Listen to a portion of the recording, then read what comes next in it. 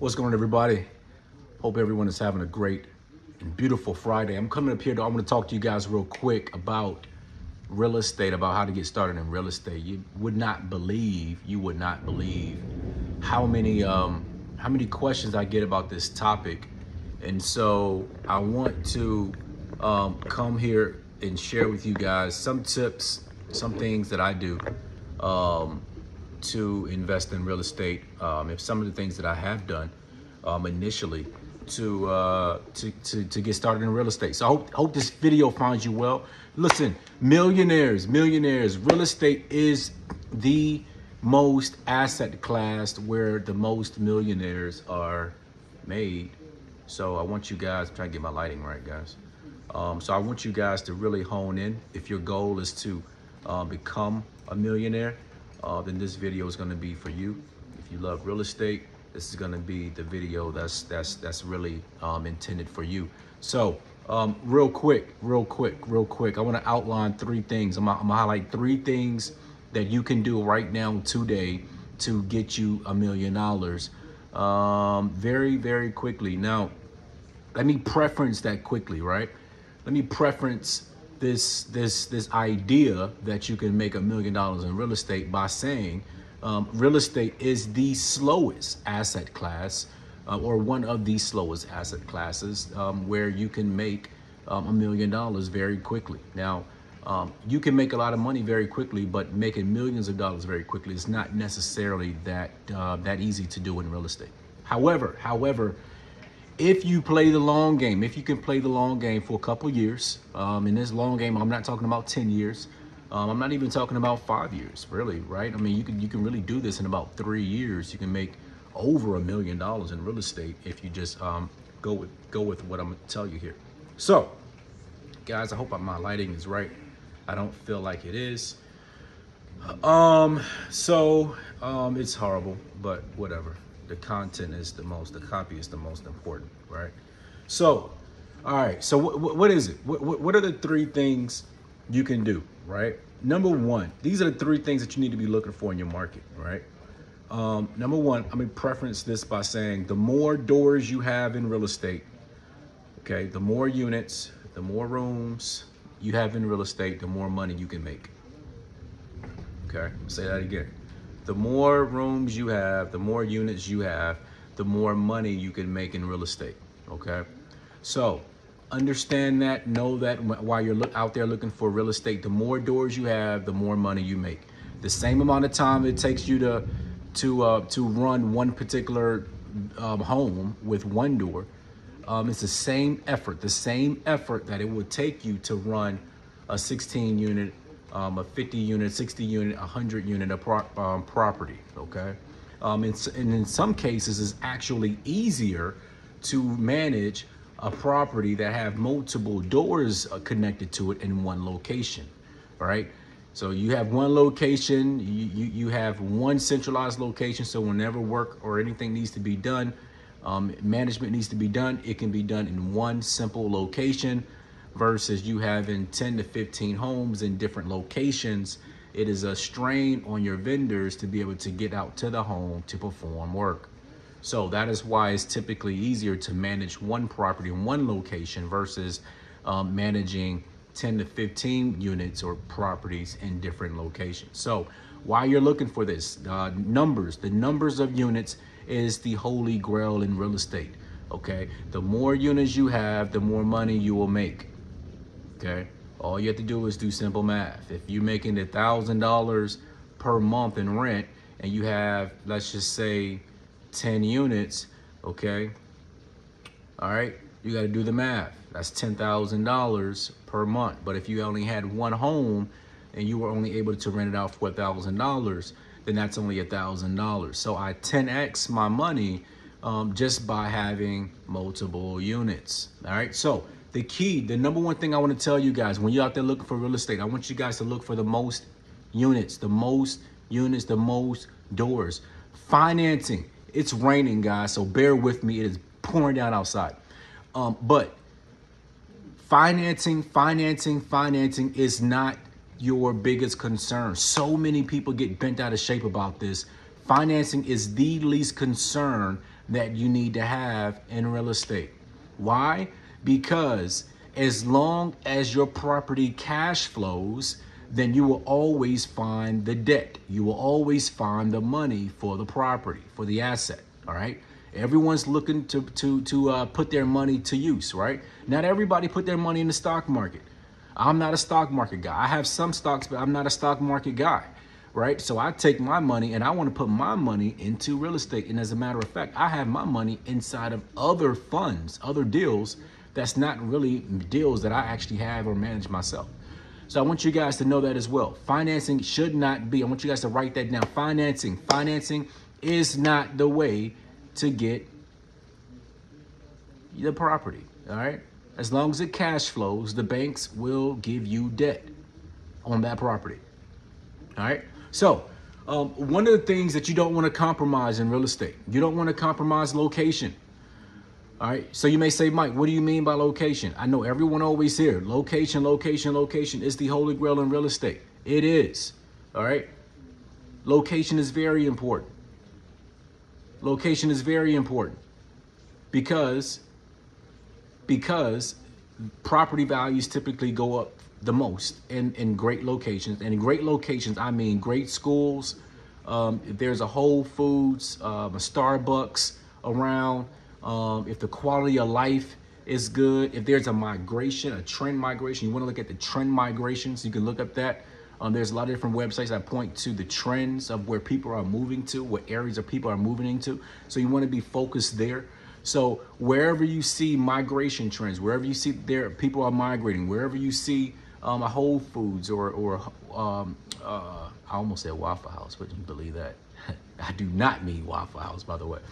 But wherever there's a Whole Foods, wherever there's a Starbucks, those are the areas where you want to be. They have already done the research for you. So why not pick the location where they have already done the research for you? So location, do not compromise location. Now, I'll do another video regarding underwriting, but I want you guys to understand that real estate is a numbers play. All right. You first have to find the deal. All right.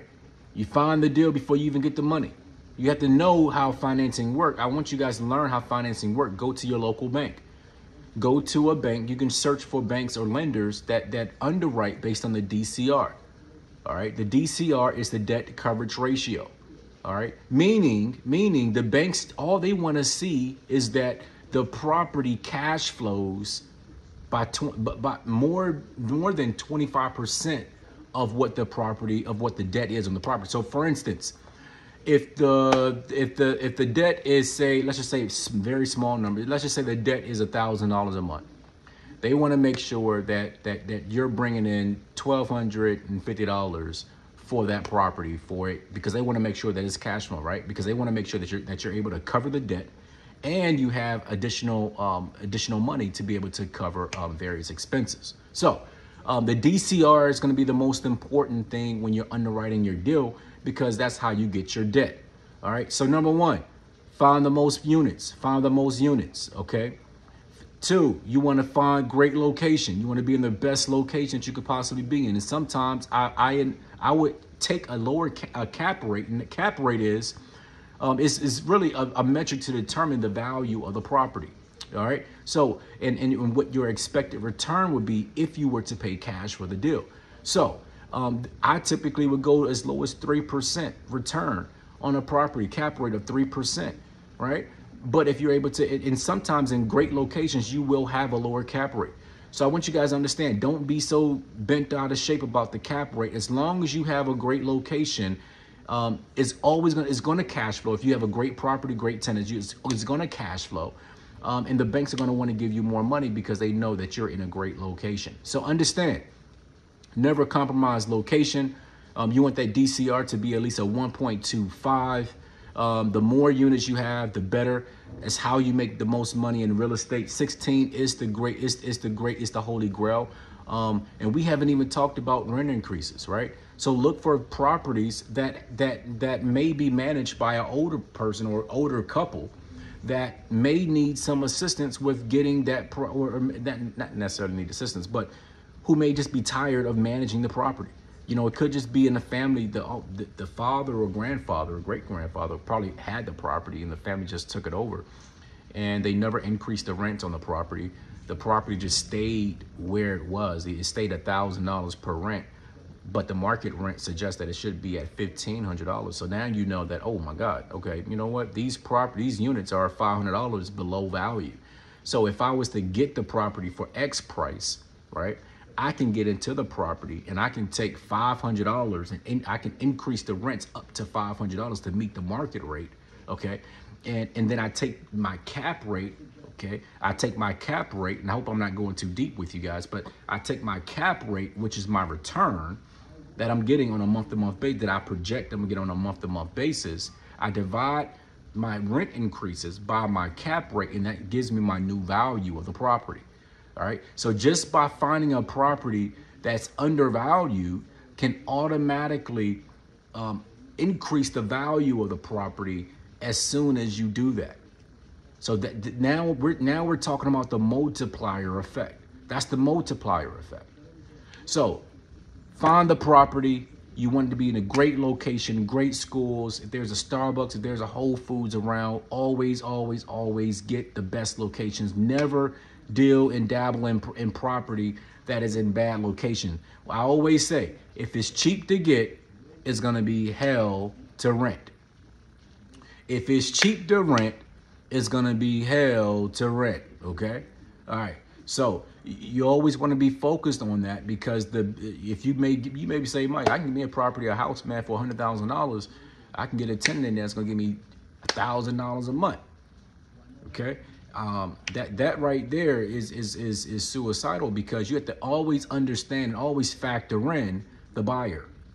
Okay, it's going to be harder for you to relinquish the property. It may be easy for you to get, but it's going to be harder for you to sell. And understand, you get your money when you sell the property. Cash flow, the cash flow that you receive is only a benefit, is only a perk while you wait for the asset to appreciate in value. In real estate, you're looking for the appreciation metric. You're not looking just for the cash flow.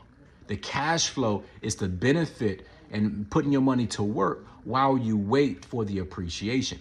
Once you get the appreciation, then you can go back to the bank and then you can refinance the property, pull money out, take that money, because you don't pay taxes on that money, because that's debt, by the way. So you could take money out the property and then go and invest into another property, or just use the money to do whatever. So I want you guys to be focused on that. So location, never compromise location. Always be in a great location. Always look for the DCR. You want that DCR to be at least a 1.25.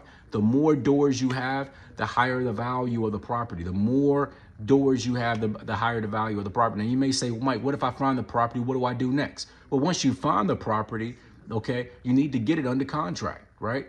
So you need to find out exactly how much money you're able to use as your down payment, okay? Do you have enough help from your family, from your friends, to be able to put down a down payment, okay? Most lenders are gonna wanna see 20% down.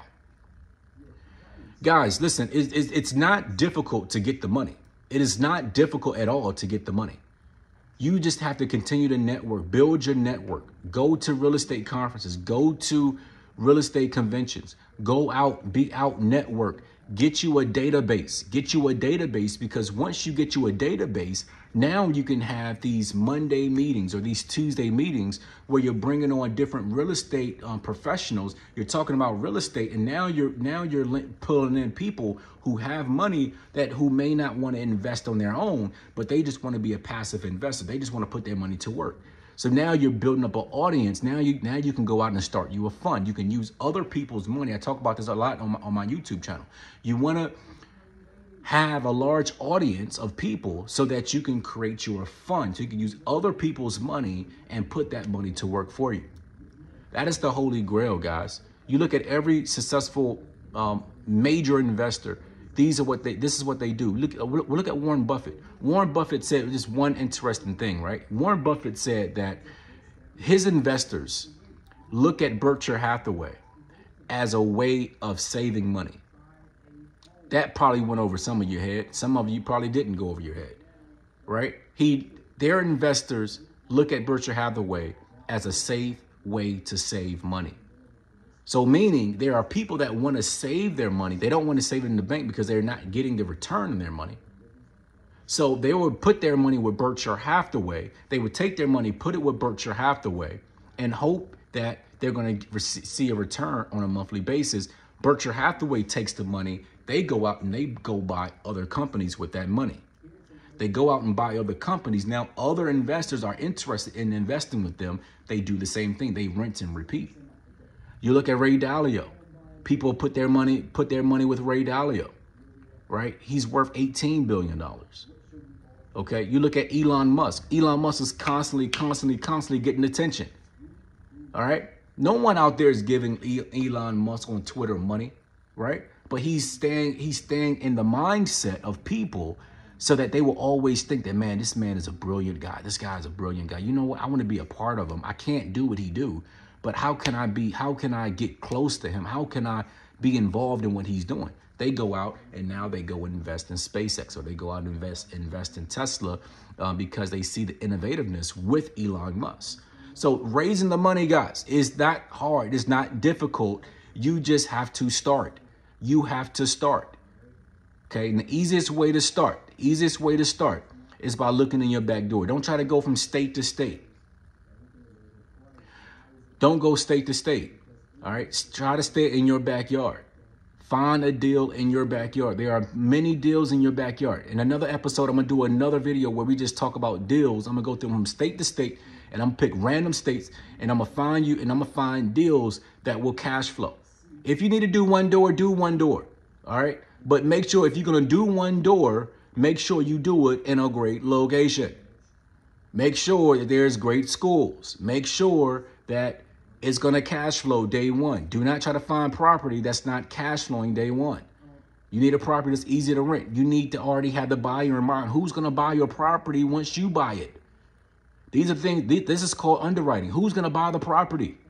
You don't buy a property just because you think that you can get $1,000. No, that's the worst way to invest is by speculation. So many people speculated with Bitcoin. So many people speculate in the stock market. Don't speculate in real estate because you will get burned. Have a game plan. And you can do this. We can make this money. We can do it together. All right. So hope this video finds you well.